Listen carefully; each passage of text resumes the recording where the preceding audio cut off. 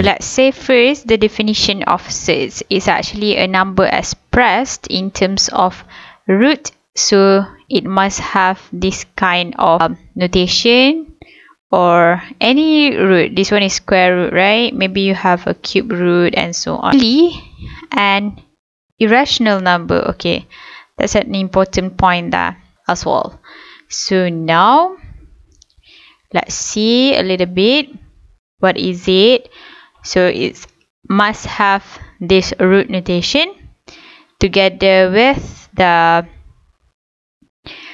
characteristic that it must be an irrational number. Alright, so A is any real numbers and N is any positive integer, because we wouldn't have a negative root of something.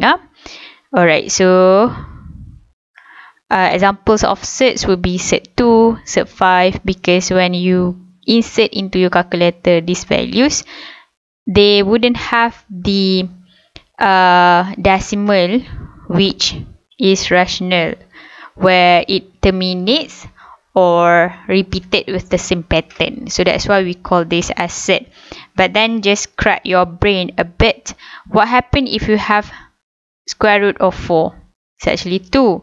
And cube root of 27 is actually 3. And then fourth root of 1 over 16 is actually 1 over 2, following with cube root of 125 is actually 5. So what do you think? Are these examples of surd or not? Okay, so please remember, we actually define surd as, okay, it has the root sign, but then it must be irrational. So now these numbers are rational, so you cannot say that these are surds.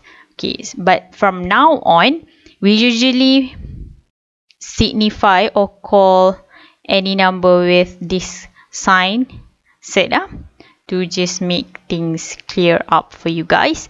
Okay, so properties of surds, basically there are 3 main important, because they are kind of indices also. So whenever you have surd of A and B, you can actually separate them out. The same goes if you have a fraction, so can be separated of the top and the bottom. So these two are the most important one. Okay, the following rules will be like the same rules as what we have mentioned from the first two. But then this is also important. If you have 2 common surds, you can actually just take that as an summation, a summation for unknown. So let's say this one is x, this one is also x. So if you have 4x plus 7x, that should be 11x. Okay, so the same goes with this. It's actually equal to 11 surd 2. So alright, and then the same goes with minus. You can just minus them just like any regular unknowns, numbers with variables, common variables. So now if you have 6 surd 3 minus with 3 surd 3, so they should be 3 surd 3 altogether. Okay, as simple as that.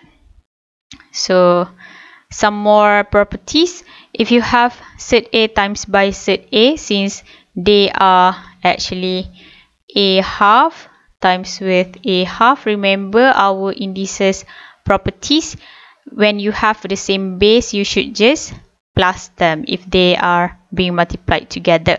So that's why here will be 5 lah. The same goes with this.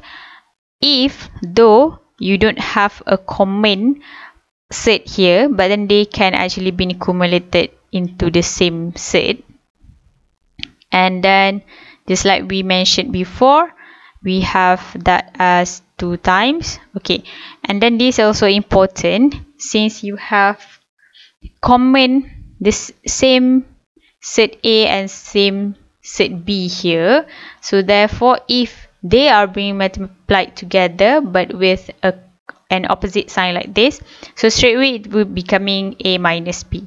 Okay, so please explore this. So just in case, you have surd 3 plus surd 2 times by surd 3 minus surd 2. So altogether, that should be 3 minus 2 straight away. Okay, and then just a small remark there. Surd A plus B is definitely not equal to surd A plus surd B, yeah guys. Okay, so now we want to try some example. We have to simplify. So what happened to surd 18 is we can actually just times them in by the simplest perfect root that we have. So 18 can be separated into 9 times 2. So that's why this 9 should be surd 9 times by surd 2. So that's why surd 9 left with 3, but surd 2 cannot be simplified any further. And then that one is 3 surd 7 straight away. What happened to 5 surd 3 and surd 12? Surd 12 actually can be simplified into surd 4 times 3. So as we agreed before, we can actually separate them out. So that's why we would be having 2 only. So 3 surd 3 at the end. Okay, yeah? Clear? Alright. So what about example 5 here? So example 5 consisted of a few more examples where you have to expand them one by one. So now we have 2 as the coefficient. Yes, surd 3 times surd 3. So that's why we have square that. And then surd 3 times surd 2. Straight away, just follow through. Whatever you have, follow through also. And then, because we don't have a common set of brackets here, right? So we have to expand them one by one. So now we should have 2 times 3 straight away. This one is surd 6, this one is also surd 6, but we have 1 in front of them, do not forget. So that's why we have 3.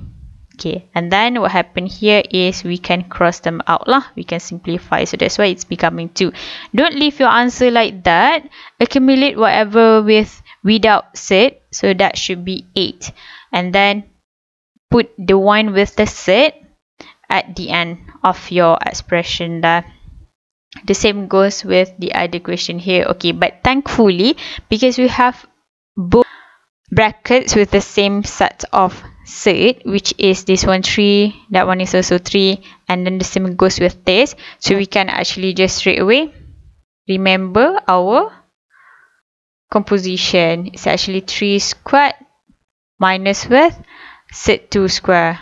Okay, please remember it's always like this. A plus B, whenever times with A minus B, the same thing here, the same thing there. So it would be straight away becoming A squared minus B squared. Okay, yeah. So therefore, without this also, you can actually just assume it to be 9 minus with 2, because surd 2 being squared up, that should be 2 only. So your answer should be 7. So basically, we want to rationalize the denominator, but before that, we have to understand the concept of conjugate. Not only complex number having conjugate, surd also have their own conjugate. So let's say if you have surd 3 here, we need a conjugate surd 3. Because we want to omit out the surd sign, basically, the root sign there. Okay, the same goes with surd 3 plus 1. Just take an opposite middle sign here. So surd 3 minus 1. The same goes with this. Surd 2 minus 3. We have to bear in mind our conjugate is surd 2 plus 3. Okay, because when we times them together, you can actually have this kind of expression here. Alright, so let's see the usage of it. So if I have 1 over surd 5, I want to rationalize that, because it won't be rational if they have irrational denominator as well as complex number denominator. So rationalize basically needed, and denominator is comprises denominator yang bawah lah, fraction yang dekat bawah. So denominator with complex number or surd. Okay, so now we have a case where surd 5 as the denominator, so we need to rationalize that. So that's why we have to times by surd5. But basically the surd5 is not there, right? So we have a routine of timing with 1 is okay. So that's why we need to put surd5 also at the top of it. So just put surd5 at the top of it, but then this one will be becoming 5 altogether. Okay, what happens if you have 2 surd3? So following whatever at the bottom, so you have to times by surd3 over surd3.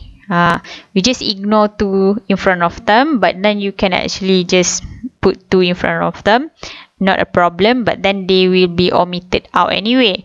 So now your answer is that one. Can it be simplified any further? The answer is yes, because you can actually cross out 3 here. Okay, and then what else? We have 2 over surd3 minus 1. So the conjugate for surd3 minus 1 should be surd3 plus 1. So that's why we are timing with surd3 plus 1 at the top as well as at the bottom. Okay, so now we have to expand 1 by 1. So it should be 2 surd3 plus 2. The same goes with this. Jangan fikir banyak. Straight away follow the a plus b times by a minus b. That should be 3 minus 1. So at the end, your answer should be 2 surd3 plus 2 over 2. And then this one, you can actually factor out 2. So they can be omitted altogether. You would be left by surd3 plus 1 lah. Alright. So how about example 7 here? We need to separately times them first with their own conjugates. Okay.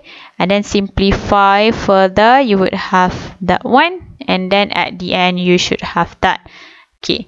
So we might want to equate the denominator. Equate denominator. So this one have to times by 2. So that's why we have 2 surd2 minus 2 there.